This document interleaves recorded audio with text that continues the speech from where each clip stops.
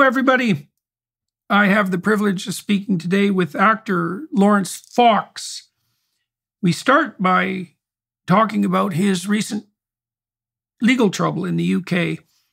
Lawrence was arrested recently because of his stated support for the activists in the UK who are interfering with the imposition of the closed-circuit television cameras designed to monitor everyone's movement under the purported guise of anti-pollution and saving the planet. There's a lot of CCTV cameras in England monitoring people to a much greater degree than I think is justifiable in a free society, and Lawrence took a stance against that and has paid a legal price for doing so. He's also suffered substantial disruption of his acting career as a consequence of his political stance, which has been pilloried by people on the left as fascist, as anything that's liberal or even moderately, let's say, moderately conservative or even liberal tends to be these days. And so we talk about his legal trouble. We talk about his ability to act out dark characters and what that means psychologically and practically. Talk about the relationship between freedom of speech and the propagation of truth through psyche and society, pointing in no small part to the fact that there's a real valuable freedom that comes along with just saying what you think, carefully and clearly. The cost of that, especially in ideologically addled times, can be the savaging of reputation and the price you might pay in terms of career development. But the advantage is the freedom of conscience and the ability to live in truth that comes along with actually saying what you believe to be true. So we're going to wander through all that territory. Welcome aboard. So, Lawrence, I thought we'd start right at the heart of the matter, or one of the many black hearts of the matter, you might say. I've been following your recent persecution, I would say, by the legal establishment in the UK. I came across what was happening to you, of course, because of Twitter. Primarily, I've been following you for a long time on Twitter. And I've also been watching with mounting apprehension the operation of the progressives in London. It looks to me like Sadiq Khan and his London administration are at the forefront of the C40 consortium, implementation of the C40 consortium plans. And I've reviewed them. They've put them out in stark black and white, and they include propositions like the elimination of 95% of all forms of private transportation over the next 10 years, something like that. So there won't be any cars, which is why we're all being enjoined, let's say, to buy the electric cars for which we have an insufficient supply of electricity. Let's say that we're going to be required to buy something like 3 articles of clothing a year, to have 1 short-haul flight per person every 3 years, which of course would devastate the entire tourism industry that basically keeps much of Europe afloat, to stop eating meat, etc., etc. And one of the steps in that direction seems to be the establishment of these ultra-low emission zones, which are there, as far as I'm concerned, not in the least to help the goddamn planet, but to stop people from, what would you say?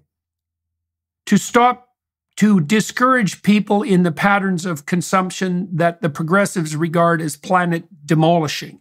And now, I know there's been a big protest emerge in London in particular with regards to the cameras that the power-mongering globalist utopians have decided to employ every which way to keep an eye on every bloody thing that everyone does, and that these Blade Runner types, so-called Blade Runner types, have been demolishing these cameras. And you have tweeted out your support for that, and I've retweeted that and indicated my support as well in a relatively tongue-in-cheek manner, but still directly.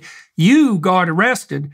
I went to the UK a month ago. They left me alone, which, I suppose doesn't surprise me in some ways, but also indicates the arbitrary, what would you call, the arbitrary enforcement of these absolutely preposterous laws. So do you want to fill people in to the degree that you can, given your bail conditions, about exactly what's been going on with you and what your view of this is?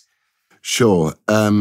So these, I'm not allowed to say the word that you just said, but I can say that Blade Runner is my favorite film. But I'm not allowed to say the plural of that word, and I'm not allowed to say the name of these devices that are used to surveil Londoners. You can admit to the existence of the plural, I presume. I can admit to the existence of the plural, but who knows? The door's not too far away. They might be barging in any time. This is a scheme dreamed up, as you said, by the progressive planet haters who want to drag us all back into the Stone Age. And the thing that bothered me most about it, and probably one of the only reasons I got involved in politics in the first place, was because it was a scheme designed to damage the poorest in society the most. So I don't know if you have this expression in Canada, but the expression in London is the white van man. He's the guy that gets out in his white van every day and he drives into London and he does whatever he does, plumbing, electrician, anything like that. He is driving a diesel van, and Sadiq Khan and his gang of globalist scumbags have decided that any diesel vehicle made after 2015 or 2016, I can't remember the exact year, is now liable for a £12.50 a day surcharge. Now, and this is in direct conflict with the fact that if you buy an electric vehicle with your corporation tax in the United Kingdom as a well-off person, you can claim back 100% of the cost of that electric vehicle again in the first year of your tax year. So essentially, what he's doing is he's deliberately making the poorest people poorer and those with the least voice quietest. And I took great exception to this. No one voted for this. He suppressed his own report saying that this would have a negligible effect on the pollution in London. And he had that report suppressed. So to me, it was criminal behavior, and it's extortion, and it's all the things that you associate with criminals, as far as I'm concerned. So I supported, in the spirit of, American Westerns, the idea of people taking their town back. And for doing so, for tweeting my support of it relentlessly, and then for saying that I'd like to join them because, I also can't admit whether I know them or not. But Sadiq sent 6 of his finest coppers to come and arrest me 2.5 months ago. And what the thing that was so profoundly moving about that experience was, on the car journey on the way back with the 6 coppers, there was a report of a suicide and a stabbing. And both of the times, the officers in the car said, "We're busy dealing with other matters." So I just, London has been completely hijacked by this mankind-hating, regressive nihilist. So I'm going to play devil's advocate here a fair bit. These are questions I torture myself with. So I'm going to make a case for Sadiq Khan's his actions. So the first case would be, well, London is overcrowded, and there is expense associated with the traffic congestion, right? The time that people spend because traffic is congested. And you could imagine a scheme whereby there was a fee implemented to dissuade unnecessary, now this is where it gets tricky because who decides what's unnecessary, but to dissuade, let's say, delayable transportation into London, right? Because it would keep the roads, in principle, it might keep the roads more free, and that would actually, if people could move around more quickly, there would be some economic advantage to that. So what do you think? Do you think there's any credit whatsoever should be given to an argument like that? I mean, so because Khan could say, well, we're just trying to control traffic and it is too congested. Now, I know he's made these cases that, London air is still polluted, and I find that pretty appalling because if you look at the historical record of particulates and dangerous gases in London air, the improvement in air quality, especially over the last, 5 decades, has been absolutely precipitous. And it's actually a miracle of modern technology that London air is as clean as it is. And you can say that for most cities, even places like LA, which, like London, were famous for their pollution. So that just strikes me as preposterous. But can you see any justification whatsoever for attempting to implement control over congestion in London? Well, we already previously had control over congestion in London, which was called the congestion charge, which everybody has to pay anyway if you drive a vehicle in or out of London, albeit not an electric vehicle. So, and you're right to say that pollution has come down drastically in London. All meter readings, pollution meter reading, particulate meters, carbon readings are very, very either low or moderate in London. So there's no justification to add this extra tax other than to fill up his emptying coffers. Now, there's a broader argument to be had about how much we want the planet to be a cleaner and better place. I think you'd find it hard pushed to find someone who go, no, I just want the planet to be much more dirty. But we've seen with, also, sorry, just to interrupt about the congestion thing, the 50% of London's social housing is occupied by illegal immigrants. So there is or immigrants seeking asylum. So London is already bursting to overflowing. So these traffic calming measures, if they calmed traffic, great, but they don't calm traffic. It's an ideological mission because he cannot force you out of your car because there would be uproar. What he's going to do is he's going to tax you out of your car. So because people will not listen to this idea that they want to be free to drive to the beach. You know, England is small. You can get to the beach in 45 minutes from London if you want to. He wants you out of your car and into these electric cars, which in their own way are digital prisons on their own. Because if you speak to a electric car owner, you know, some of the Uber drivers or some of the other cab companies in London, they say that they cannot, the minute they get out of London, their battery is gone. So they're hemmed in by this digital prison of their own car. Whereas, you know, you can buy a Tesla and go quite a long way, but you buy a sort of mid-market Kia and you're not going anywhere. So, you know, I fully support Sadiq Khan trying to clean up London, but I wish he would do it with evidence instead of made-up figures. He's making up these figures of 4,000 people are going to die from asthma, and it's just a lie. And I struggle with people that lie openly. So he lies about, he's just been reported the other day for knife crime. He said knife crime is down in my tenure. It's not, it's up 40%. But he feels that he can tell London that knife crime is not a problem. And it's like, it really is.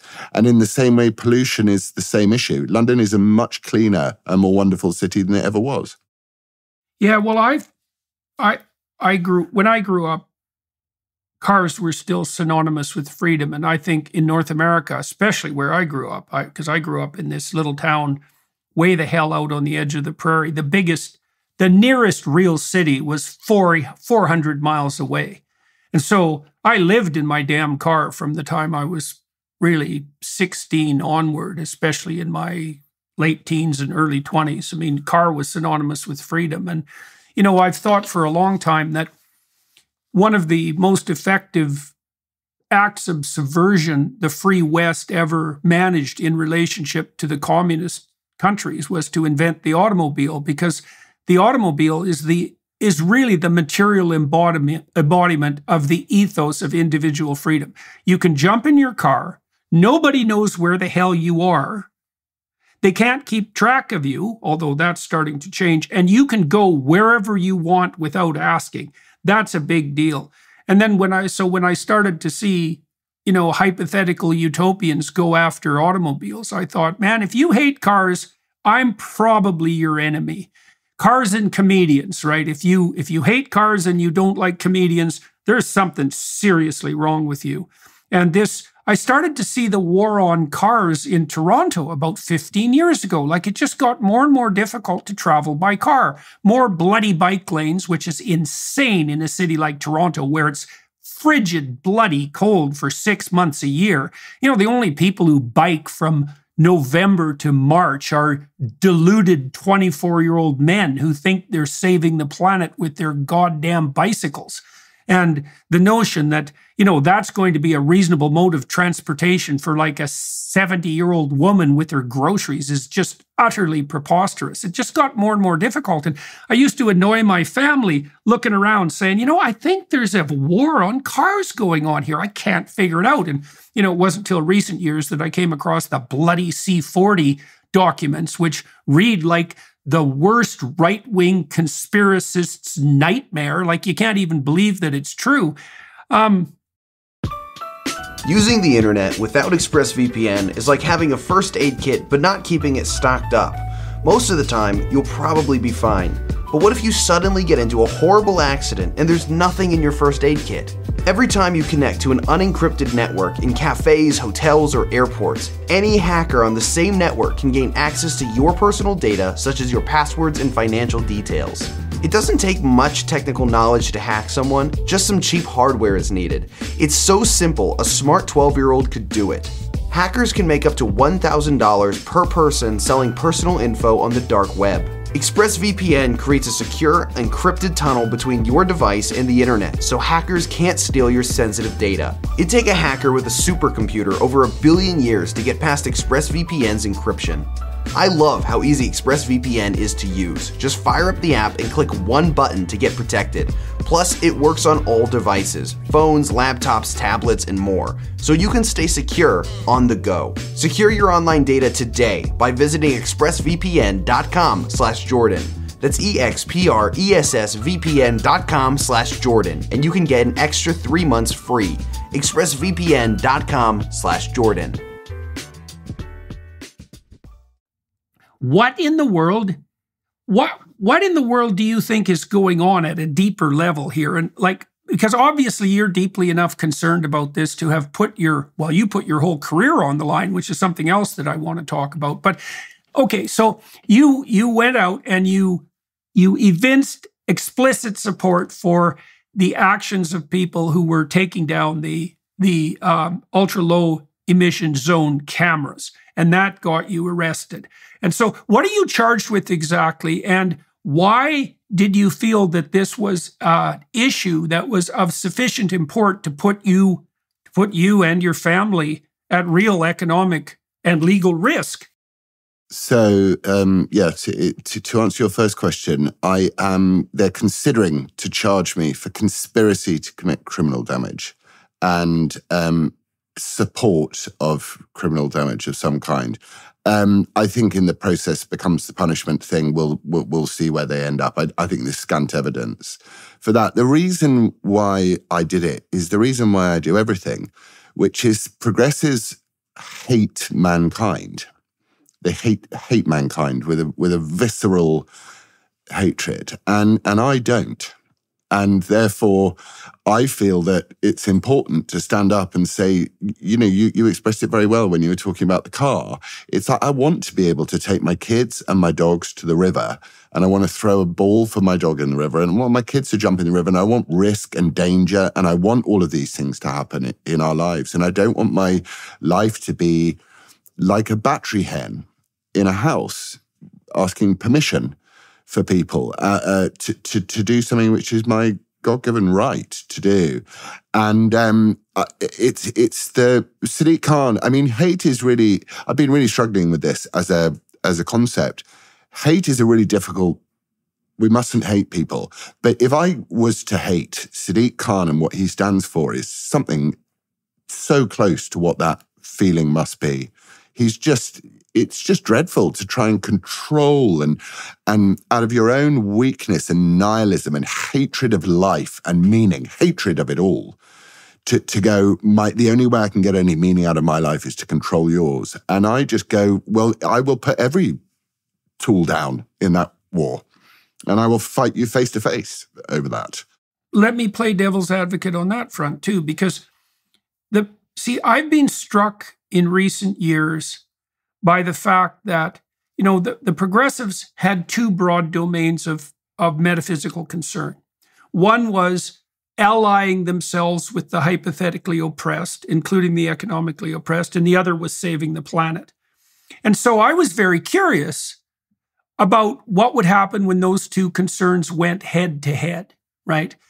And so what I've seen happen clearly is that the progressive types, despite the fact that the grounding of their progressivism is essentially, in principle, the support of the oppressed and the poor, is that they will sacrifice the poor to the hypothetical concerns of the planet happily and in a heartbeat. Because every time I've seen the Greens, for example, make a move on the energy front, this is particularly evident in Germany and in the UK, where energy prices just keep skyrocketing out of control, and the sources of power are more and more unreliable, and we're more dependent on dictatorial sources for that if it comes to screwing the poor with higher energy costs, which is about the most effective way you can screw them, and foregoing saving the planet momentarily, they'll screw over the poor in a deadly fashion in no time flat. And it really is deadly. You know, Bjorn Lomborg has shown statistics, for example, that show that these measures that purport to reduce energy consumption by decreasing thermostat maximum, which is law, for example. You have to do that at the bloody European Commission in Brussels, by the way. You know, that even a 3-degree decrease in thermostat setting in the winter will cause several hundreds of thousands of unnecessary deaths of elderly people because they're so susceptible to temperature fluctuation, right? But the progressives are going to say to you something like, well, look, Lawrence, you might want to have your fun and games right now and take your flights and have all your clothes and all your privilege and your so-called freedom, which is actually just a marker of your willingness and ability to exploit other people. But I'm much more concerned with the situation 50 years down the road. And you trumpet your, what would you say, your concern for the poor and oppressed at the moment. But I'm trying to stave off, global disaster. And if we have to break a few eggs to make that omelet, it's well worth the sacrifice. And so that's the perennial argument, right? Is that the future well-being of the because the argument you see is, well, when the tidal waves of climate change come visiting, it'll be particularly the poor who suffer most intensely. And so we have to make sacrifices now. We have to make sacrifices now to forestall that. You can understand that that's in principle, a credible argument if you buy the climate change narrative. What do you think of that argument, and how have you dealt with it personally? Well, I would say that the reason why the climate argument and the socioeconomic argument, climate won, was because socioeconomically we're very fluid. Capitalism, with all its weaknesses, is quite a fluid system. My brother-in-law went from a council house in Ipswich to being a really, really wealthy film director. So, this stuff happens in Britain, and it happens all across the West. So they sort of left that alone. And then in response to the second question, I would say, give me a single climate prediction that these people have ever come out with which wasn't debunked within 5 years. And again, we've got to assume the good faith in people. And we want a healthy planet. We want a cleaner future for our children. We already have one. And it would seem to me that the best way of making the world a cleaner place is to make people richer. Because I've sat on boats in the South China Sea driving between islands and watched people finish their polystyrene things like you used to get at McDonald's in the 80s and just throw them overboard. And that's how they dealt with it. And I think it was because they were too busy doing something else. But if these people were wealthier, they'd be, you've spoken about this before, using better fuel. And B, wealth is the greatest thing you can give someone, to give them an opportunity to be responsible for the planet that they're going to pass on to their children. Right. Okay. So your argument, and I believe this to be the credible argument, is that if you were genuinely concerned with the poor and the planet, rather than merely hating the military-industrial capitalist complex and humanity in general, you would take a stark look at the facts.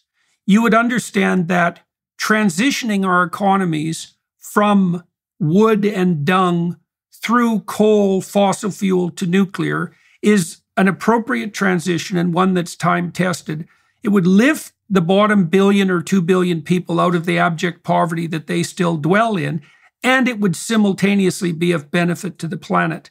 And you'd also, I think, ally that with a view that we should pull out all the stops on the nuclear front because nuclear energy is unbelievably dense. We're much better at producing the reactors if we could get rid of the red tape than we were 50 years ago. And so the other thing that makes me so skeptical of the we love the poor and the planet utopian narrative is that the Greens almost inevitably object to nuclear energy. And that's just a bloody miracle, isn't it? Because if it's carbon, that is the catastrophe. And that catastrophe is so impending that it justifies the suspension of everyone's civil rights and the imposition of a lower standard of living on the poor, which is going to knock a lot of them into abject poverty. Then how the hell can you not make a case for nuclear? Like, if it's an emergency, even if nuclear is a risk, and I don't really think it is, at least compared to other risks, then obviously in an environment where all measures whatsoever are justified, an emergency transition to nuclear rather than to unreliable so-called renewables, which aren't renewable at all, that would be in the cards. And so, the fact that that isn't happening, it's one of those places where you see the internal contradictions of the ideology make itself manifest. It's like, well, I worked for the UN years ago on the first really sustainable development document. And I'm morally pulled as a consequence of that. I would say in my defense that the document the UN would have produced had the team I was involved with, it wasn't my team, it was Jim Balsley's team, he used to run RIM. If we hadn't rewritten that document, it would be a hell of a lot more socialist and humanity-hating than it ended up being. So, I don't know, if you serve a lesser evil, if you serve to transform an evil into a lesser evil, does that mean that what you did was good? You could argue about that. But what I really came to understand when I worked on that panel was that all the evidence suggested exactly what you said, which is that if you got people above about $5,000 a year in average GDP, they immediately started to take a long-term view of the environment. And so it seems like the fastest way to a green planet is through wealth, but we have this anti-human narrative that's been thrust upon us as an alternative, which is that, well, really the carrying capacity of the planet is only about 500 million people. And those people would have to live at a pre-industrial standard of living. I don't know if they're supposed to all be bloody hippies out on some, island utopia farming their goddamn goats and their chickens, which is a dreadful way to live. And I've watched hippies try to do that with, catastrophic consequences because hand to mouth is no damn fun. And it also begs the question, what are you going to do with the extra 7.5 billion people? And that's where I see like the real danger of this sort of utopian scheme. I can't understand how you can make the claim that the planet has too many people on it without simultaneously selling your soul to Satan. And I mean that, I mean that almost literally. It's like, that's such an awful claim. There's too many people. Okay, buddy, which people? Exactly. I call it German beach towel syndrome. So when you're in a hotel and you check into the hotel and you're trying to go down to the pool and someone has woken up, usually a German. In England, we mock the Germans for doing this. And they've taken all of the beach chairs. And it's like, we need them for us. And then they don't even turn up during the day. I think it's an uninterrupted view between your paradise and the sea, and any plebs, any people who get in the way of your uninterrupted view, which you deserve because you think correctly, you see that there's a problem and you're willing to do something about it, is seen in some way as noble. And in my view, it's that is anti-human. And also, I grew up in a Christian family. I've been imbued with a lot of things from Christianity, which I just can't get out of my head. And one of them is that we're all made equal in the eyes of God. Therefore, I feel like that's a really good place to start any conversation. So it helps with any conversation to do with poverty, with race, with any other issue to go, look, we're equal, but we have different opportunities. And this idea that, you know, the hypocrites who fly their jets around the world telling us that we mustn't eat meat anymore, or Sadiq Khan, who gets his £300,000 armor-plated Range Rover to drive him 3 miles to walk his dog with his wife, with his security detail, but we can't get in a car and take our kids to the beach and have a fire and cook some sausages, is you have to pick a side at that point. You just have to go, I picked my side. Yeah, well, you pick a side one way or another, man. And everybody's going to find that out in the next 5 to 10 years. Okay, so let me push you on something else, too. So when I was retweeting your tweets supporting the, or indicating admiration, let's say, for the actions of people who were cutting down the spy cameras. See, I was shocked when I went to London 15 years ago about how many of those bloody CCTV cameras there were everywhere. And I thought, this is not good, because the UK is the home of democratic freedom fundamentally, as far as I'm concerned. Like, it's the epicenter. And the fact that you guys put those bloody cameras everywhere is just, you know, it's just in the name of safety, except that you're being watched by like authoritarian cameras all the time, which doesn't strike me as safe. And then that's just multiplied and multiplied. You know, in China now, there's 700 million cameras. They just watch everyone all the time. They do gait recognition. So even if your face is covered, they can recognize you. You're tracked 100% of the time. And that's certainly a potential future that we could have.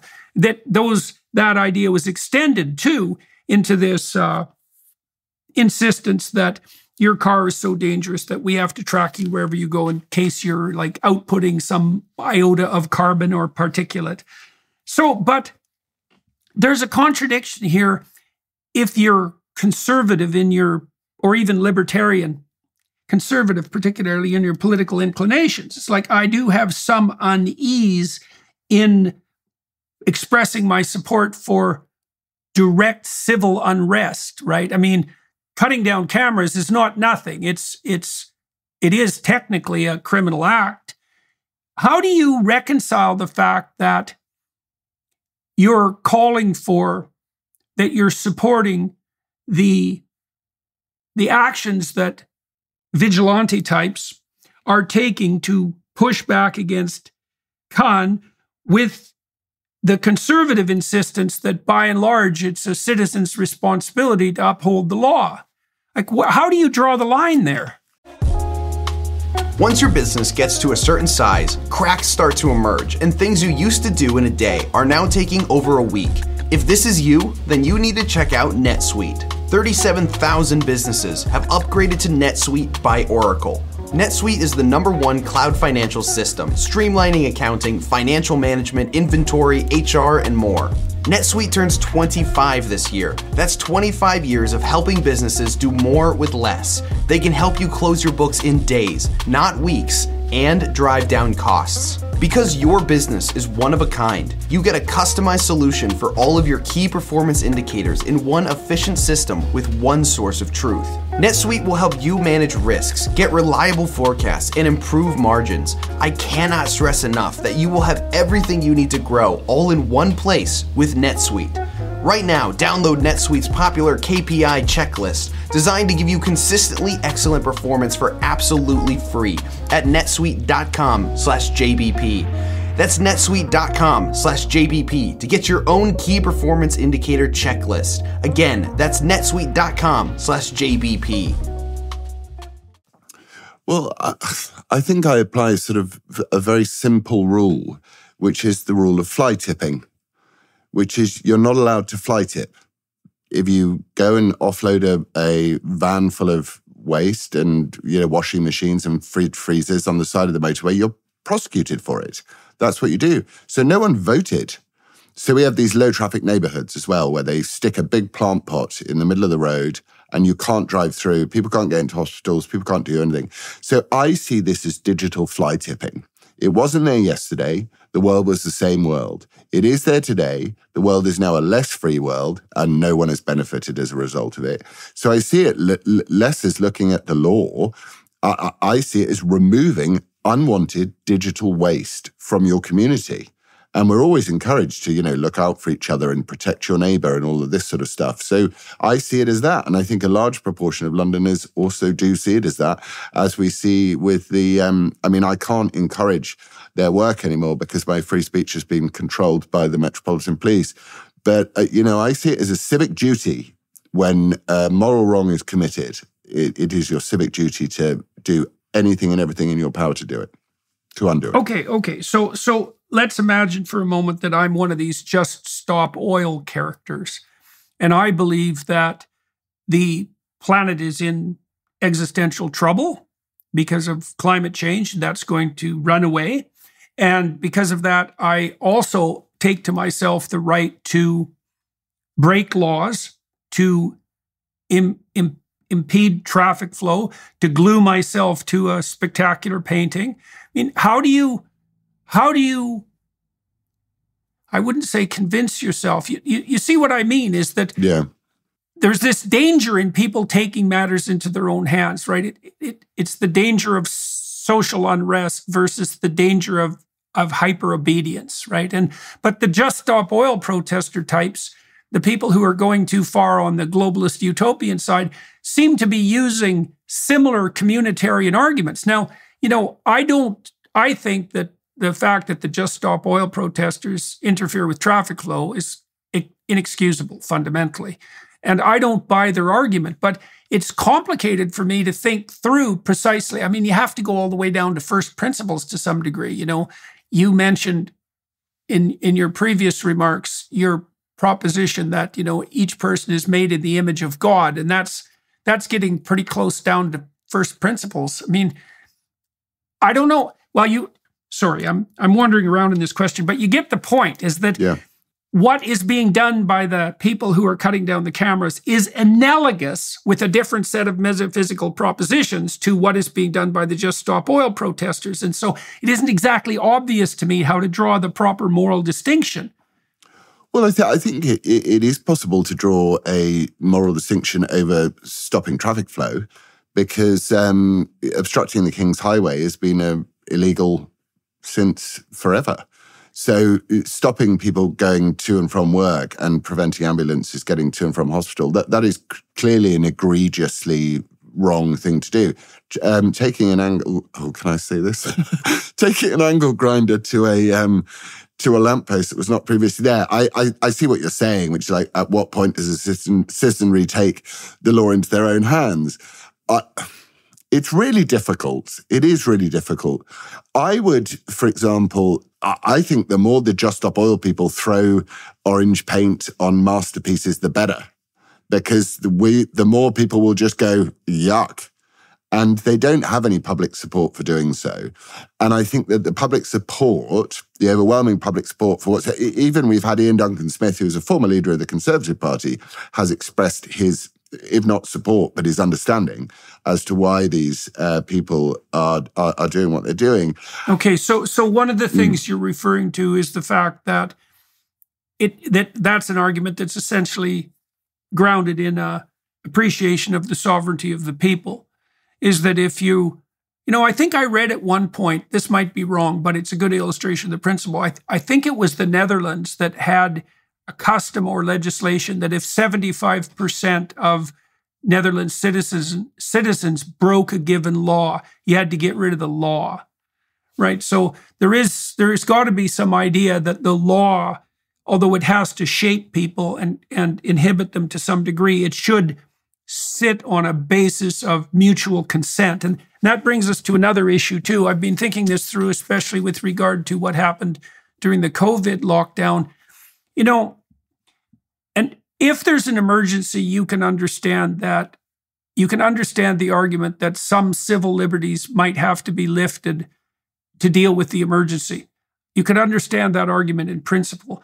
But my sense is that if someone is calling for an emergency, claiming an emergency, and simultaneously pointing to the fact that civil liberties are to be suspended in consequence, the first conclusion you should draw from that is that there probably wolves in sheep's clothing. They're probably tyrants. And that the argument is actually the reverse. They want to impose control, and so they're generating an emergency. And we should demand, what do they say, radical claims require overwhelming evidence. It's something like that. And so our general sense as citizens should be, if your bloody emergency, if you're calling for an emergency that grants you additional power, you would have to prove every which way that you're not just a tyrant who's lying.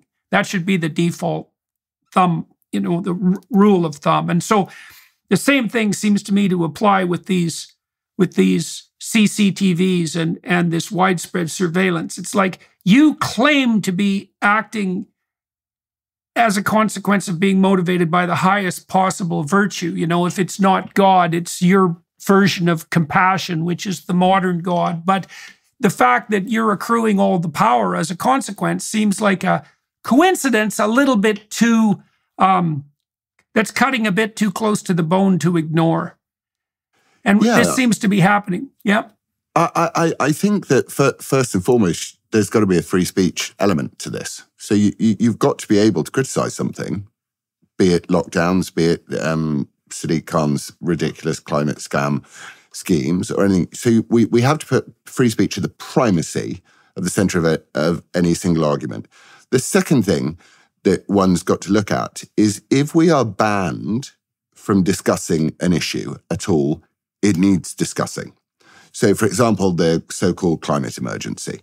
If we're told there is a climate emergency, it's not up for discussion, there is a deadly virus, it's not up for discussion, this is the only treatment. If you're banned from doing that, you need to talk about it. And the third thing is, if you're trying to make the world a better place and a cleaner and happier and more, fuel-efficient place, and you want to build 15-minute cities where I can walk to my barber, I can walk to my supermarket, then build me the infrastructure before you build me the controlling mechanisms to which you're going to shut down my life. Yeah, well, that's a really good point. Like when this 15-minute city thing came up, it was so interesting to watch it morph, because I looked at the plans of the new urban planners, let's say 15 years ago. And in North America in particular, our cities are blighted by the spread of these McMansion suburbs, or even just middle-class suburbs, that really have no community center, right? There's no shopping malls, there's no bars, there's no churches, there's no downtown. There's just an endless sprawl of identical houses. And there's something soul-deadening about them. They're not constructed in a manner that makes for human flourishing, because there's no social element to the community. They're just boxes with individuals in them, right? And inside the box, there are other boxes where everyone's with their camera or with their phone in their own atomized environment. And so when the new urbanists started to talk about, building localized centers where things were within walkable distance, and there were the sorts of things that you might want to walk to, like a community center and a church and a pub and a theater, I thought, well, that makes perfect sense. You shouldn't have to hop in your car every time you want to, grab a loaf of bread. But then it was so interesting to watch that the seed of a good idea be immediately, what would you say, gripped onto by the moralizing utopists, who immediately conjured up a way to make the 15-minute cities into something like digital prisons. I mean, it was quite a miracle to watch that transformation occur. And you pointed to something of cardinal importance. It's like, look, and I think this is where the free marketers have it over the centralizers as well. It's like, if you want to build people a 15-minute city that's unbelievably inviting so that people flock there and voluntarily leave their automobiles at home because they can walk wherever they want, and that's easier, then have at her. And if you make a fortune doing it, 2 thumbs up for you. But if you start with the force and the compulsion and the deprivation of civil liberties, we should suspect immediately that you're not just going to start there. That's going to be the whole bloody thing. And that whatever you're offering is just, well, it's a false reward for accepting this imposition of force. Same thing. And so maybe this is a good rule of thumb for people to abide by, which is that we're trying to do this with this ARC enterprise that that just had its conference in London, the Alliance for Responsible Citizenship, we have a rule of thumb.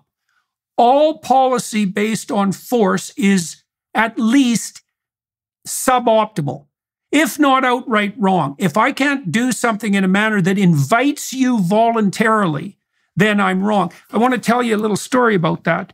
You tell me what you think about this. We were talking about the Christianity of your youth. I just did a seminar on Exodus with a group of scholars, and we released that on the Daily Wire platform and on YouTube, and that was quite successful. There's a real cool part of that story. So it has to do with Moses. So Moses is the archetypal figure who fights tyranny and redeems the slave. And so you could imagine that insofar as you're a fully functioning social being who's moral, that's what you do. You oppose tyranny and you grant responsibility and dignity and direction to the slaves. Okay, so that's what Moses does. And he does this for like 4 decades, right? 40 years in the desert. He puts his life on the line. He sacrifices his whole life to this enterprise, standing up against the Pharaoh, which was a deadly thing to do, and then leading his people through their confusion in the desert. So they drop their tyranny and then they're confused for 40 years. Now, just as he reaches the promised land, and so the archetypal structure here is everybody's journeying to the place they want to go to, right? And no matter what you're doing, you're always trying to journey to the place you want to go to. That's the promised land. So Moses has done this assiduously for 4 decades. Now, he's right on the threshold of the promised land. And the Israelites are all bitching and whining and squawking away because they're out of water again. And so Moses goes to God and he says, well, we need some water. And God says, well, you're going to find some rocks. And he tells him where. And he says, go speak to the rocks and they'll issue forth water. And Moses goes, but instead of speaking to the rocks, he hits them with his staff. And his staff is a symbol of authority and tradition, right? So he strikes the rock and then he strikes it again. And the water does come forth from the rock. But God tells him that because he used force instead of words, that he will die before he enters the promised land. It's such a striking, it's such a striking story because you have this person who's as close to a savior as anyone in the Old Testament, right? I mean, Moses, I think he's the central figure of the Old Testament. You could argue about that, but he's certainly a central figure. And so he does things about as well as you could hope anyone could do. And yet, the punishment for him for using force, even in that relatively trivial manner, is that he can't make the utopia make itself manifest, right? That's how dangerous force is. And so maybe we could use as a rule of thumb the idea that anybody who's trying to push you to do anything, if they're actually trying to push you, they're not to be trusted. If they can't formulate their doctrine as an invitation, a voluntary invitation, at minimum they're incompetent and probably they're psychopathic and tyrannical. Yeah, I think you touch on possibly the most important question of this fluctuating time that we live in, which is what comes next? Do the so-called or the self-appointed right-thinking men bash their staves on the head of the radical woke ideologues, the racists, the people who wish to tear this society apart? Do we bash our staff and say no? Or do we have faith in God to ask? And I think, look, I'm in no way a theologian, and I'm in no way someone who is able to speak on biblical matters in any way at all. But I think there's something in that story which is fascinating, because I have a very, very strong desire, and I know it's a personal and a human and a fallible desire, to go, you know what, these people need cancelling. We need to cancel these people. They have brought terror and horror on. They've destroyed a large part of my life, but they gave me a new one, so that was okay. But they bring misery everywhere, and you think, what does one do back? And I suppose the closest I can come to it now is, if God is saying you just offer the word and the water will come, then maybe it is literally that simple. It is, we encourage comics We encourage those people to speak and not compel. We encourage people to be courageous in their words, not in their desire to play the same game as those that they don't agree with play. And I struggle with this all the time because I get more and more and more and more frustrated because, we have this same thing with Sadiq Khan. He has a block vote. We have, the US and the UK have the same problem with unfettered and uncontrolled immigration, which only affects the poorest people in society, including immigrants. And you just think this has got to stop. We have to compel you to do this. But actually, I think there is something wonderful in the mystery of the human, which is that, speak gently and carry a big stick. You know what I mean? There's something better about that. Well, one of the things I've really noticed on social media. At Jeremy's Razors, we're all about letting men be men and women be women. That's why we're introducing our brand new women's razors. 2 genders, 2 razors. It's that simple. Get yours today at jeremy'srazors.com. And I think this is most stark on Twitter. So since I made a comment that was somewhat impulsive on Twitter about the Israel-Hamas conflict, I've restructured the way I'm interacting on Twitter. And so instead of redistributing anti-woke material, which has that forceful element to it, right? We need to put a stop to this. And like I've been persecuted by my College of Psychologists in Ontario, and it's very annoying. And I have a temper, and I'm not that afraid to use it. And I've had some pretty bloody, brutal fantasies about just exactly what I'd like to do to the office of the College of Psychologists, And there's a part of me that not only thinks that's justified and necessary, but would also kind of glory in it, But one of the things I've noticed, Lawrence, is that, and this is especially true on Twitter, is that we've turned my Twitter feed into something that's basically putting out positive messages that are pulled from my writings, right? You could think about them as invitational messages. And I've also seen this on YouTube, when I do a more political interview that's oriented more towards fighting back against the utopian radicals, the Twitter comment or the comment feed gets pretty vitriolic and quite polarized and often quite unpleasant. Whereas if the message is invitational, laying out an alternative vision that's positive and talking to someone about how that might come about, which is what we did at the art conference, then all of a sudden the comment sections are extremely positive. And I would also say that those messages, especially now, attract more attention than the more political messages.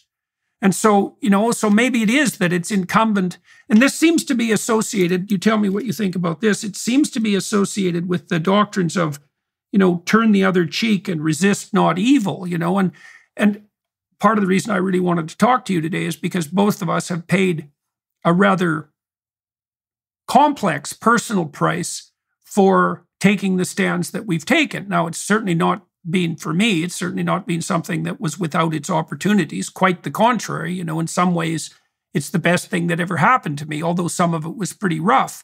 I lost my research career, I lost my university career, and my clinical practice had to shut down. I mean, I spent decades investing into those enterprises, and I was good at them, and I enjoyed them. And so sacrificing them was not nothing, even though the consequences of that have been remarkable. But I am trying to work through the notion that maybe those of us who are opposing the centralizing, power-mad, woke, humanity-hating woke mob should be doing is putting forth an alternative vision that's invitational, Now that gets us back to the initial question, which is, well, does that mean that it's reasonable to tweet out support for people who are, practically opposing the proliferation of CCTV cameras? That's a place where the rubber hits the road. And I'm still conflicted about that because I hate those goddamn cameras.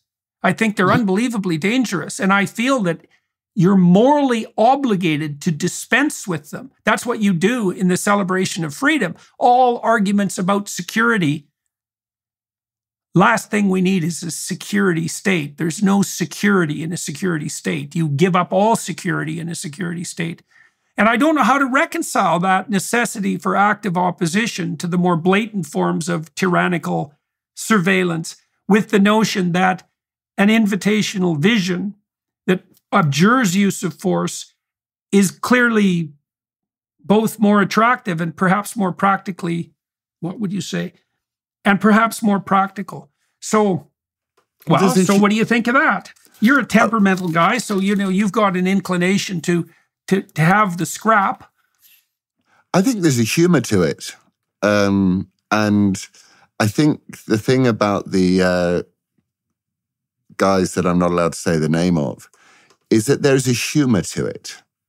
There's something about it which is, we know we're never going to beat the big system, but we're not going to go down without a fight. And no one is getting harmed in the process. So this isn't like the equivalent of taking a man who suddenly wants to put on a wig and putting him in a woman's prison.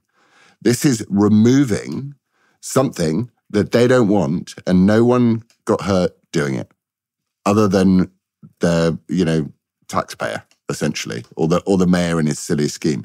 So I think if you apply a level of humanity to it, then I think it has some value. But I do agree with you. Look, we're going to, as we enter this most difficult phase of the conflict, if I'm talking about it correctly, we are there. All of the weapons that we have tried to defend ourselves with are going to be used as cudgels to destroy us with. Certainly over stuff like free speech.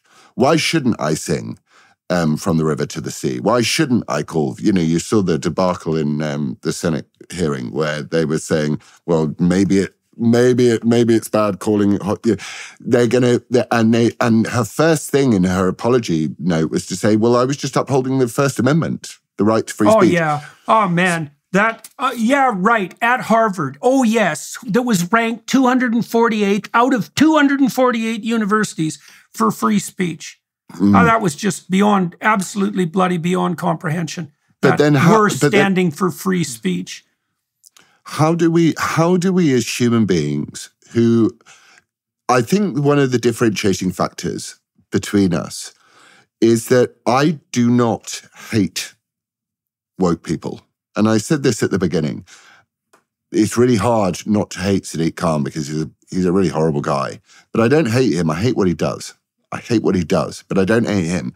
So I think one of the things that is the differentiating factor is, and that's not to put yourself in a morally superior position, but is to turn around and say, I don't hate you as a person. I just hate what you're doing. Is it reasonable to say that it's okay to hate what people in that situation are possessed by? Yeah, I think so. Because, well, that seems to me to be the right level of analysis, is that you can see, it's sort of like the idea of a principality. I can see these systems of ideas that are at war, right? There are systems of ideas at war. And the system of ideas that's on the woke side is the meta-Marxism of the postmodernists, right? Everything's a victim-victimizer narrative. It's an all-devouring ideology that grants moral propriety to its upholders. It's an unbelievably dangerous enterprise. But it is impersonal in some ways, in that if you have 100 radicals, they all have the same idea. And so it's not them, it's and that means that the proper level for the battle is philosophical or theological or spiritual or ideational or psychological rather than physical. Maybe it's only when you lose the battle that you have to resort to physical means. You also talked about the utility of humor. But I just quickly, let me just lob something in there. I've been in court the last 10 days over a libel trial, and I watched everybody who was against me, who tried to destroy my life. That's what they've done. And I thought, I'd really like to go out for a beer with you guys. Because aside from this one little kind of crazy woke thing where you're completely right about everything and you're a total moral supremacist and I'm wrong and I need to educate myself, aside from that one pervasive and albeit deadly character flaw, I'd really like to go out for a beer with you. And I have a strong feeling that none of them would like to go out for a beer with me.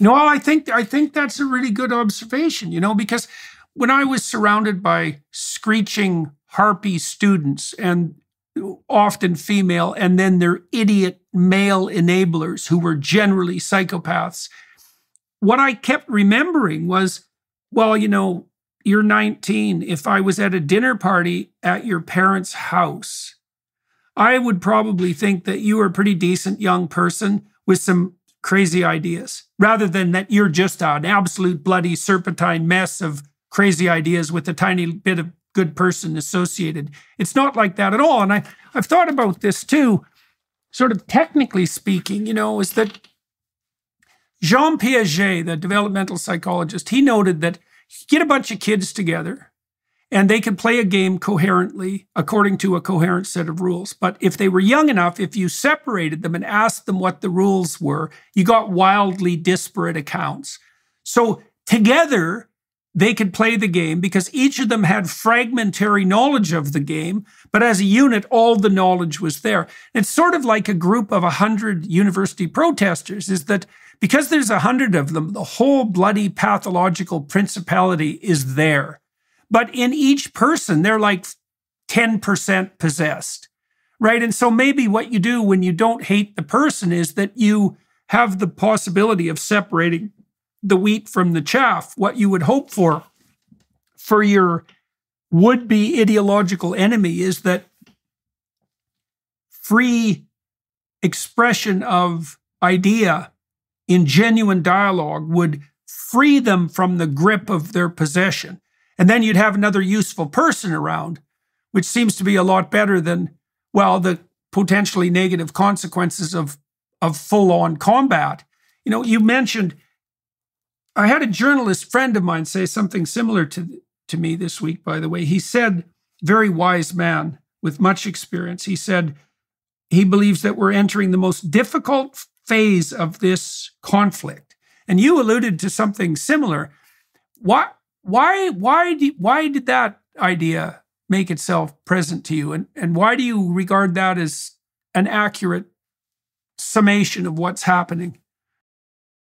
I think it's difficult. As an actor, you're trained, a tiny part of your brain is trained. It's such a small part of your brain. It's to be present and to remember at the same time. So it's a tiny part of your brain in conflict. And that creates a sense of, I can see something's happening. And actually, it came to me by realizing, sitting in court, when you put this ideology to reason, to cold scrutiny, to proper and rigorous inquiry, it has nowhere to go. It has nowhere to run. It can't survive a conversation. None of it can survive a conversation. And you notice that as, these little sparks that appear in society, like anti-Semitism and people feeling that they can identify totally as their own little crowd group in Britain, you think that people are beginning to run out of patience. And they're just signs. And I think Peter Boghossian put it really, really well. He said, this is coming to an end, and everyone is going to say that they never played part. And I suppose in a sort of roundabout and rather stupid way, I'm trying to say I can tell it's coming to an end. I can just see it coming to an end. And I know it's coming to an end because it doesn't make any sense. And nature abhors a vacuum. And we've had a vacuum now for a very, very long time. Okay, so I'll play devil's advocate there again. So I talk frequently with both Jonathan Pajot, who's been a cardinal player in this ARC enterprise, who's a very wise person, and with Michael Mellis. They're quite different people because Pajot is a icon carver and a deep Christian. trained as well in the postmodern ethos, so he understands both sides of the argument. And Michael Malice is kind of a libertarian anarchist. But both of them both of them believe that we're not going to get through this bout of ideological conflict without some really serious trouble. And my sense is more agnostic. I believe that the future isn't written in blood, and that if we conducted ourselves wisely, we could have a virtual apocalypse, let's say, instead of the real thing, that we could work this out in the realm of ideas. We could tilt ourselves back on the upward path without the kind of mayhem that sometimes accompanies a transformation of ideology. Now, there's some precedent for this. Obviously, when the Soviet Union collapsed, that was much less bloody than we had any right to hope or expect.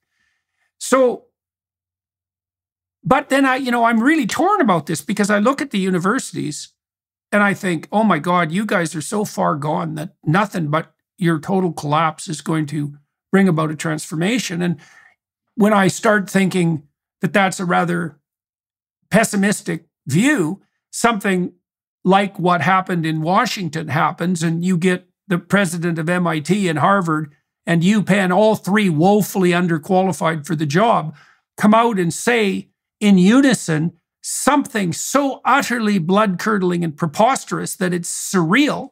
You think, well, it's a long ways yet to the bottom. And so you think it's going to come, you think you intimated that you believe that this is going to come to an end. I don't have any vision of how things are going to lay themselves out over the next few years. I can't predict it. And so, but you said you have a sense. I can see, look, I put up 5 YouTube videos last year that were all critical of the climate narrative. And basically nothing happened to me as a consequence. YouTube put up a few warnings, that like they always do about how climate change is this ultimate catastrophe, but they left them alone. And almost all the comments were positive. And certainly the climate catastrophe narrative has taken a vicious hit in the last year. And people are pretty tired of the trans stupidity. So, but then you see the depth of corruption in places like the universities, and you think, oh my God, how much trouble is there going to have to be before sanity does prevail? I suppose what gives you a sense that things are going to change. I was quite affected by something that you said quite early on. And weirdly, my dad, who broke the car, like he slammed the brakes on in the car when I was about 8 years old, and he went, postmodernism is evil. And I was like, well, I didn't understand, but I could just remember it. And he was obviously listening to the BBC or something. And you said this thing quite early on, and Dad actually introduced all of us to you, to varying degrees of love, let's put it that way. and one of the things that I thought was this idea that you raised, which was when this thing is overthrown, what comes? A sort of Hitlerian figure comes, doesn't he, out of the Weimar, which is, Victor Davis Hanson talks about how we're in this sort of leisured, affluent Weimar period, and from that comes a Hitlerian figure. And one of the greatest things that I think about Britain, and John Anderson said this to me as well when he spoke, he said, when things get really, really bad, people are going to look at Britain. They're going to look to Britain, and they're going to look at your legal system, and we're going to look at the way that you've been going around, you've reformed, you've unreformed, you've reversed revolutions, you've done all this stuff. And I think that there is, within the English patience, the fundamental English patience, there's a real stoic solidness to it. And I think that that's what will ultimately end this period, that we cannot have. People are now openly laughing at the way universities are talked about in the UK. Anyone who is vaguely awake is turning around and saying, don't send your kids to universities. We do what we do via the Bad Law Project to challenge the government over certainly stuff that they're teaching in schools. And I think a sort of bloodless coup is possible, but part of me is like, this is going to end violently? But it might end violently it might end violently in a good way, for want of a better word, which is that they get so upset and so angry and so annoyed that no one is listening to them, and that British people still want to protect their culture and not have it diluted and stuff like that, that there's a big riot. We've already seen what's going on in London over the last 3 weeks, and Britain just galvanizes itself. And we're very tough like that. And that gives me some hope. Admittedly, it's fleeting often, but it does give me some, it gives me hope that it can be. How quickly was McCarthyism, they just said go, didn't they? It was just like goodbye, out, and I think that something similar might happen. Well, it might depend, it might depend on how effectively, it will depend, I think, on how effectively people conduct themselves. And, I think that for people like you and I, whatever we can do to strive to keep enmity out of our hearts is going to all be to the good. Like, I am very unimpressed with the leader of Canada. I would have a very difficult time shaking his hand. I really detest him. And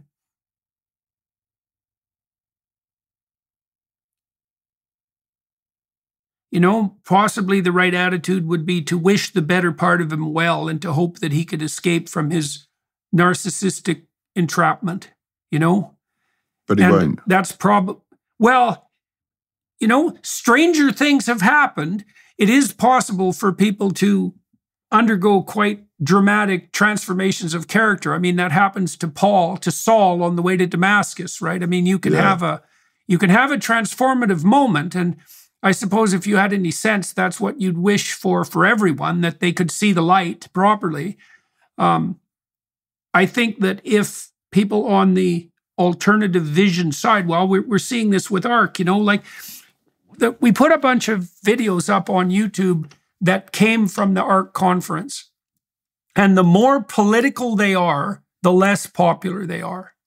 The more visionary, the more metaphysical, and the more humorous they are, the better they're performing, right? And then the comments are also extremely positive on the apolitical, visionary talks and very negative on the political talks. And so I think that is a reflection, too, of the fact that, if we're going to, those of us who are interested in standing against the use of arbitrary force should be very careful about not even secretly being pleased when unnecessary force is used. Well, again, and that's another thing that makes the camera issue so bloody complicated. I mean, I still think your arguments about opposing their distribution I think your arguments are correct. And I think that form of civil disobedience is not only appropriate, but morally called for. You also mentioned, that one of your hallmarks for distinguishing between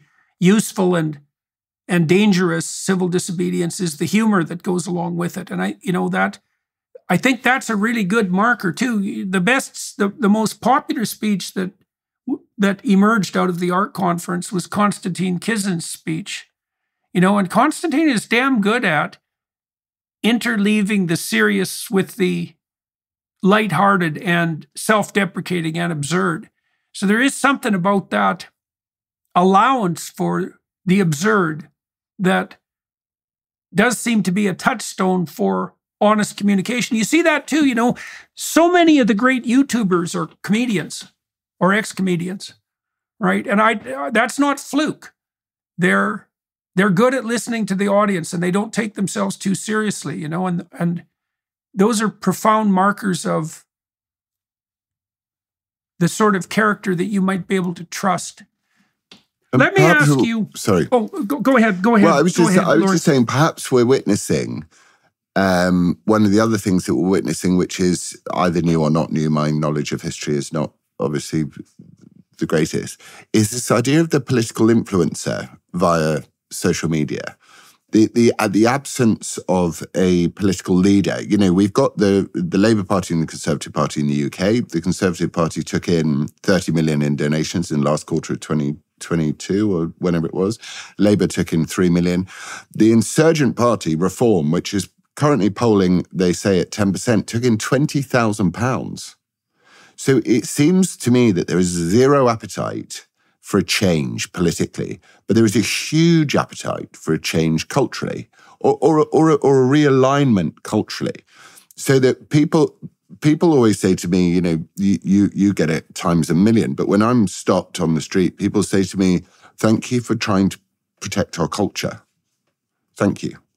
And that comes from not weirdly, just normally, but it's overwhelmingly people who are new arrivals to this country, who came to this country to succeed, who want to play on a fair playing field. They wanted to leave the oppressions and the oppression hierarchies of the places that they lived in before behind, and they wanted to fight on a fair playing field.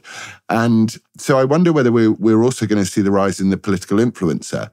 The Rock might run for it, or Tucker Carlson might become, Trump's VP. Doubtable, but it is. But whether the entire social media landscape and all of the new media has, you've got it with the Daily Wire. If Ben Shapiro decided to run for office, who knows what would happen?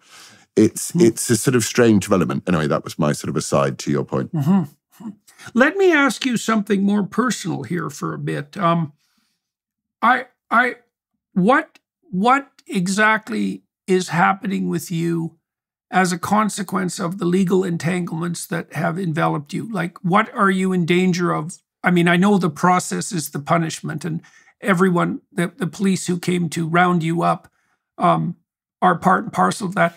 What were the police like? What are the police like? Like, the thing that's so striking to me about the police in the UK and in North America is that it isn't obvious to me that their natural allies are the woke utopians. And so how did the police who came, tell us the story about the police coming to your house. How did they treat you? And what's your family? What are you and your family going through at the moment?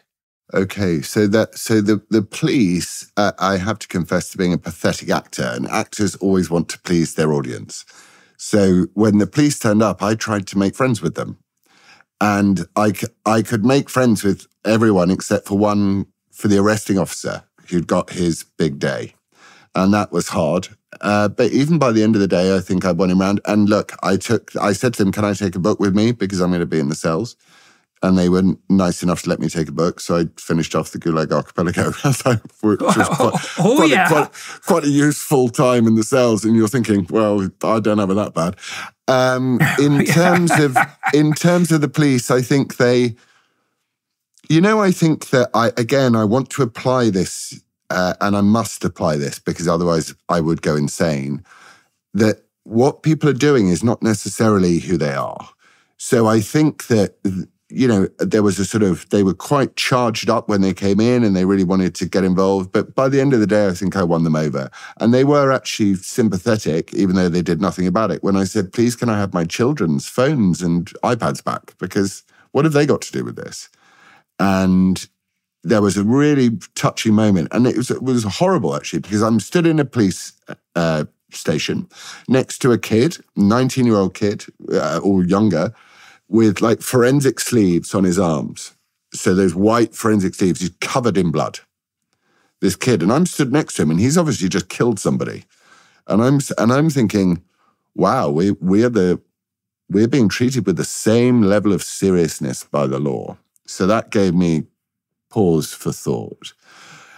In terms of my family, I have my dad is, as I think I've sort of alluded to in this conversation with you, he was on this stuff in 1985, I think I was on that car journey when he was going. So he's sympathetic. He doesn't necessarily approve of my tactics. My one brother up is a beautiful and wonderful, stern brother, but he's really there for you when you need him. But he, again, is not necessarily approving of my tactics. My sister and I, we disagree about everything. Our politics are completely different and we get on like a house on fire. So it's like, how do you know about these things? And then the people that I really feel sorry for are my children, because a really well-known actor went up to my son at school, because my little son goes to the most dreadful school that Britain has to offer. by miles. It's just dreadful, full of rich celebrities, very woke celebrities. They teach, it's all transgenderism. The whole thing is transgenderism. And this actor took it upon himself to go up to my son and tell him that his dad was a fascist. And that's... oh, yeah, that's pleasant. How old's your son? He was 11 at that point. Oh, yeah, lovely. Yeah, that's great. Well, I guess that guy picked on someone his own size, eh? Yeah, so that is difficult. But my kids, the whole point of doing anything you ever do is for you and for your kids, part of the process of meaning, full stop, is to remedy some of the things that, it's to try and refine the mechanism of the family and all those sorts of things as you learn from your father and your mother, the mistakes they made, and you go, well, I'll try not to make that mistake. So your life is constantly driven by meaning. You're always trying to find meaning in it. So therefore, with my kids, they understand me and they get me and they know who I am, and I'm flattered and honoured to be their parent, and that's how it is. I mean, is it difficult? Yes, it's difficult, but is it difficult to be sat in a situation in life where you had no choice, no say, and your life was ended like that? So I like these old truisms. I like these things that someone's got it worse than you. I like those things. I like sticks and stones may break my bones. I like that. I like all of these things because it reminds you that you are entrenched in a reality of your own making, which isn't as bad as it could be. So be tough and be strong and love as much as you can. And how about your wife? How has she managed with all the disruptions in your career and you putting yourself and your family, well, in one way on the line? I mean, it's tricky, right? Because you're always putting your family on the line in one way or another. Like, there's no escape from that in life, and so really what you do is you decide how you're going to lay things on the line. But often what people will do is take illusory short-term security in preference to actually addressing the issue at hand. And I mean, you've suffered a dreadful amount of disruption, especially on the career front, as a consequence of your political stances. And what's that done to your marriage? Well, my marriage ended in 2016, and she is a very interesting character who is using the we really need to have a look at the family courts in the UK. We're still arguing in family court. Weirdly, whichever political case I have seems to work its way into a family court case at the same time, which is different. But what my partner is still water. She just when I go, I can't. This is mad. It's too much. She just goes, "It's okay. It's okay. You'll be all right. Do you want to talk about it?" And she's still water and I'm fire, and that works for me. Oh yeah.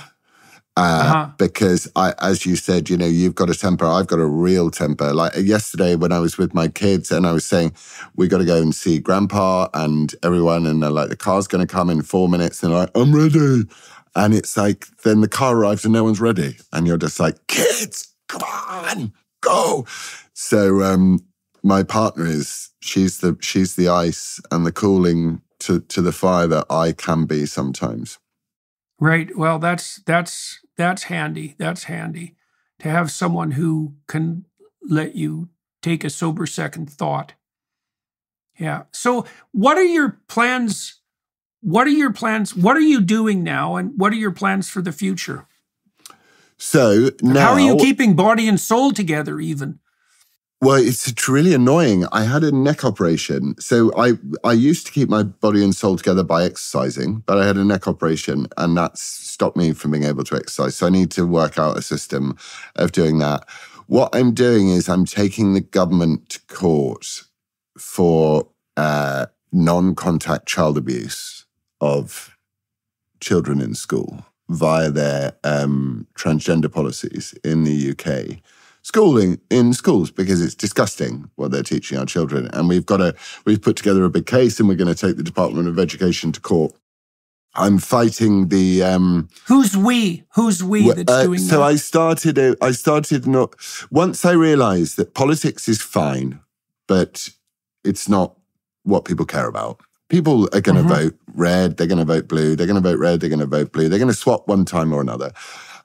We thought, okay, what are the other things that we can do to change stuff? So we started up something called the Bad Law Project, which is my team, which is a small team. It's about 6-8 people. And I have I have a barrister and a solicitor within that team. And we are going to take the Department of Education to court to stop them teaching our kids this stuff. Because once we stop them teaching the kids this stuff, then what comes out of university is not going to be such a problem. We're fighting, we have an MP in Andrew Bridgen in Northwest Leicestershire who was kicked out of the Conservative Party for criticising the COVID vaccine rollout and saying that it did cause some problems.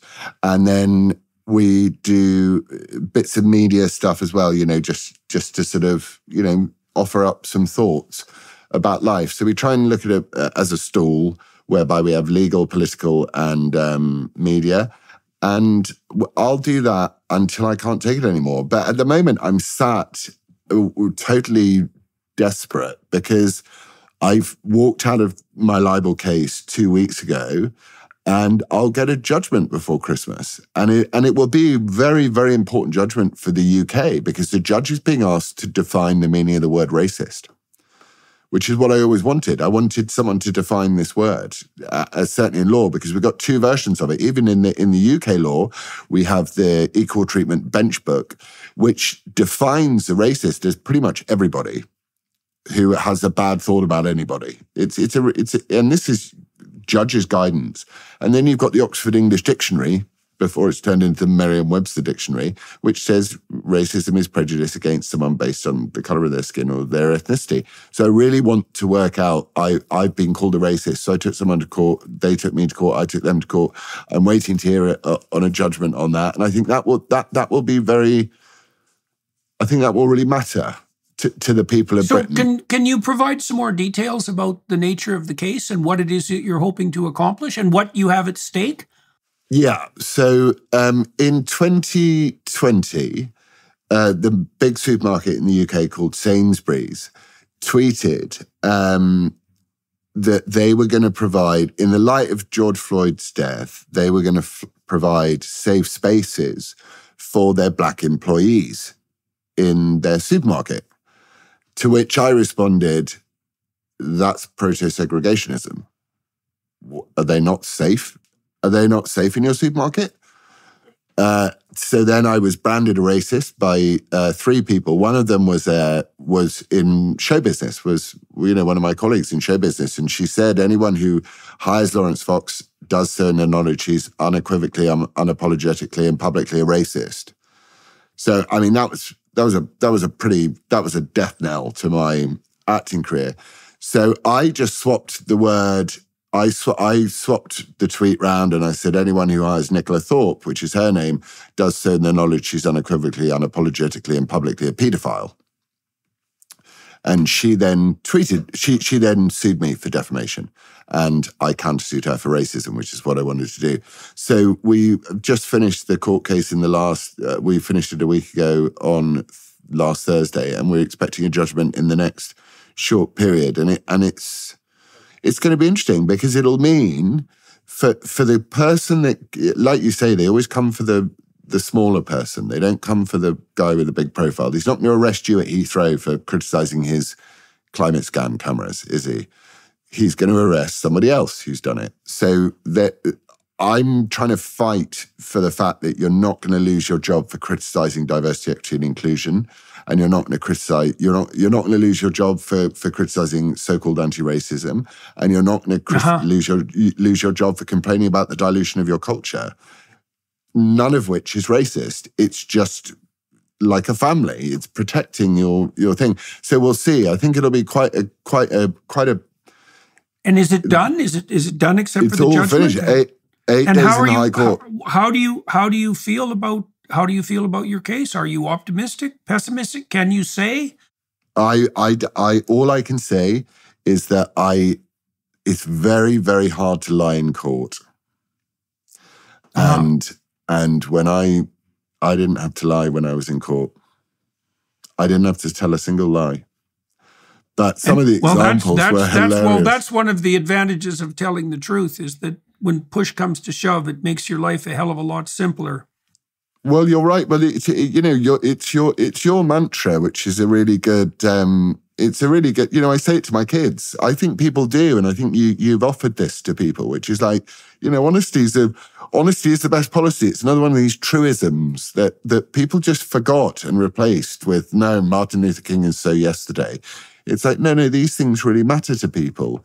So I sat and had my character dismantled by an activist barrister, and I gave as good as I got. Mm-hmm. Mm-hmm. Okay, so you're feeling... I didn't lie. So you're feeling morally confident in your stance. And when do you find out?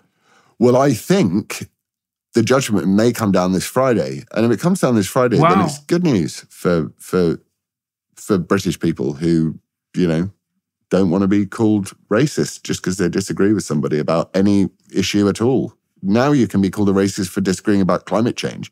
But, the other thing about England, and we were talking about it earlier, is this sort of stoic sense of patience that the Brits have. In the UK, if you call someone a racist, that's your job finished forever. That's it, it's gone. It means so much. And yet to the people that throw the allegation around, it means nothing. So, we have a problem there. And my enmity was, when I said that I would like to go for a beer with those guys, one of the people I didn't want to go for a beer with, because they were so possessed with, why are you asking me questions? You're a white supremacist. It's like, hang on a minute. A middle-class woman in a dock is accusing a middle-class man of being a racist. There's no black people or brown people anywhere near this court case. It's just white people walking around calling each other racist.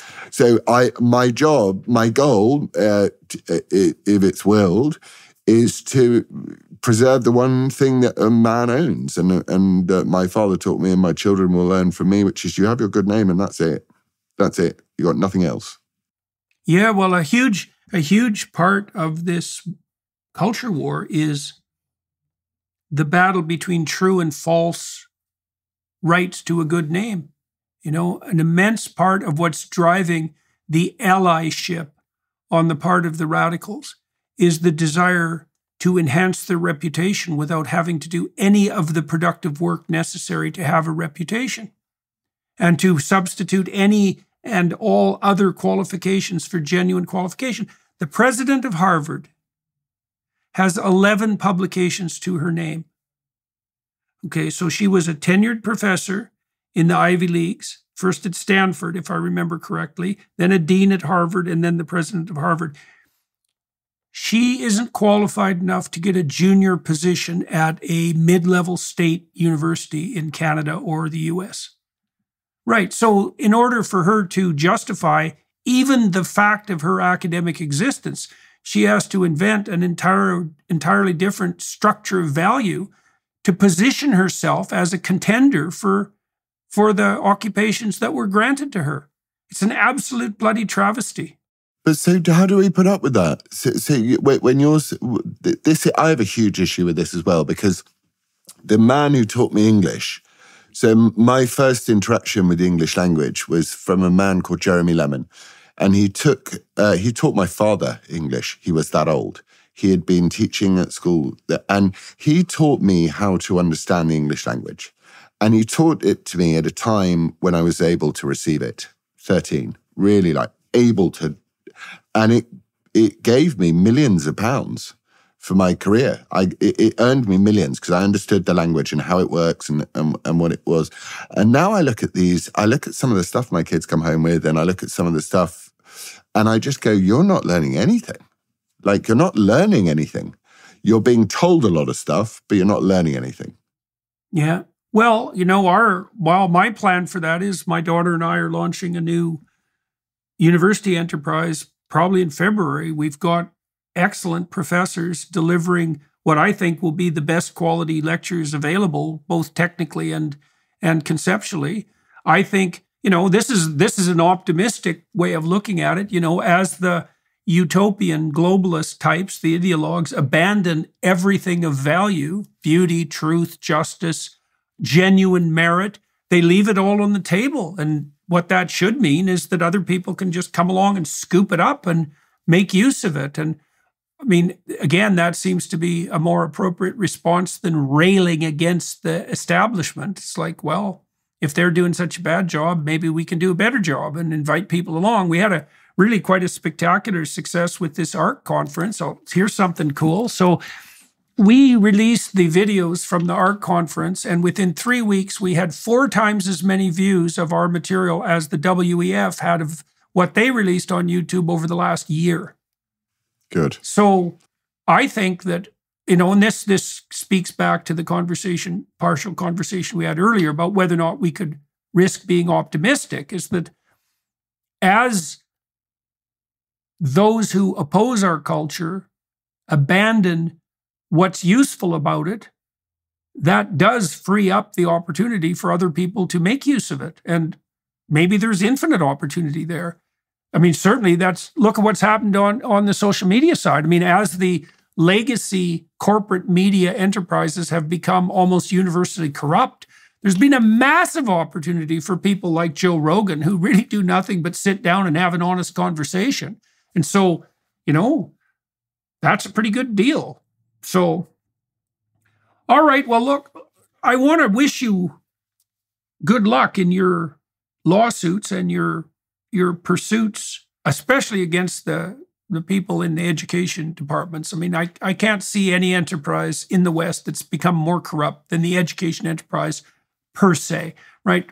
K through 12, university, the whole bloody thing looks like it's done as far as I can tell. And maybe something spectacularly better will emerge as an alternative. It certainly could be the case. I'll be watching the progress of your court cases with real interest. And maybe, I don't exactly know when this will release. It'll probably be after the results of your libel case are made public. And so we'll update everybody on that.